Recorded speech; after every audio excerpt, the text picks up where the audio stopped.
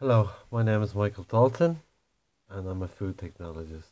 And today I'm going to show you how to make a probiotic drink, fruit probiotic drink. So today we're just using fruit. Now, um, I have a display of types. This is a chili, this is beetroot,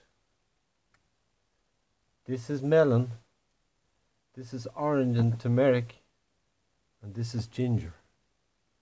And these are the things I take daily. The drinks I take daily with my anytime I drink water.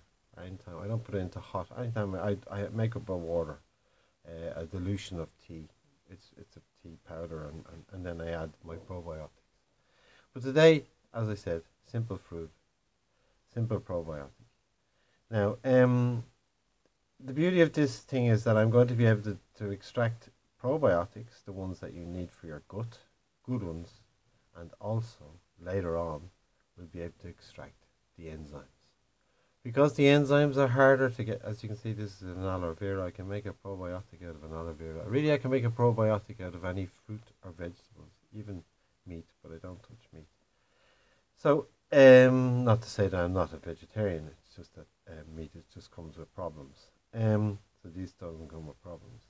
So into my fruit, I chopped up just washed my fruit here. I didn't do anything extraordinary heated or anything like that. I don't want to involve any heat. So as I get it prepared, I fill a jar and I put in some sugar. Looks like half a teaspoon of sugar.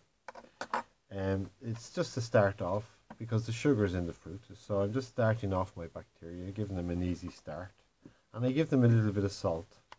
And I only give them a shake of salt. The salt is important for chemical reactions involving bacteria and reactions that involve any sort of living organism. Salt is needed because it provides an electrical potential. Anyway, so we're getting off the point. So I have it open here, as you can see. So I pour my water in. Now this water is non-chlorine water. So you can either leave it out in the sun or you can boil it and get it cool and use the cool version of it. Or you can buy a bottle of it and use bottled water, mineral water. But anyway, it's really up to you. But I use the water that's in the kettle. That's cool down. So I fill it up. There it is. And I leave it in the open. It dissolves itself. I leave it in the open and I put it a tissue of some sort or a napkin or even any sort of filter, and I put an elastic band around it to stop the insects getting in on it and leaving deposits that I don't want, protein deposits and such. So now the air is coming in and the oxygen and the bacteria will pass through this rudimentary filter, and they will come into the liquid at the bottom here. I leave it out in the open for 6 hours, and then I take it off, and I put back on my lid, and I put it on tightly, and I put this somewhere warm, usually in the kitchen or somewhere warm, in a dark place. So I'm mimicking the environment of anaerobic bacteria. I want to collect anaerobic bacteria.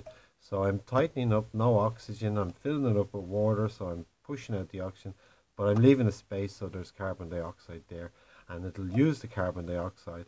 And the fact that it's dark, because our gut is dark, there will be no bacteria that are photosynthetic, like cyanobacter. So I leave that in the dark, and every 8 hours, I will see it will tell me by the push-up whether there's air in it. And if I push it and it resists, I open it. And I keep doing that every 8 hours, and it desists after about a week.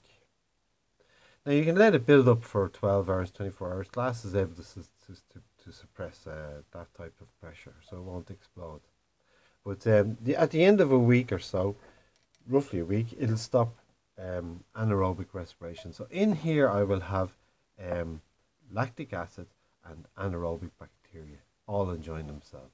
I'm producing lactic acid, which is a byproduct, not alcohol. It's a byproduct for anaerobic respiration. So as you can see, I've made lots of products out of these, and it's all about time. The longer you leave it, the more extraction you can have, because beetroot contains very important enzymes, bromelains, chili, piperines, very, very good for you. Ginger, as you know, and turmeric, I've written books about the health benefits of turmeric. But the thing I am doing here is a cold press. So what you're worried that this is the first stage of probiotics, a cold press.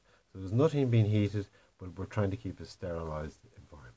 So thank you for listening to me, and I hope to see you again. Subscribe and like me on the channel that I'm leaving this on. Thank you.